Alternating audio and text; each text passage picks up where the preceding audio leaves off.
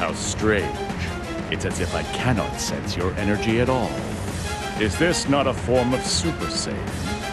This is a Super Saiyan with the ultimate power of a Super Saiyan God! How fascinating.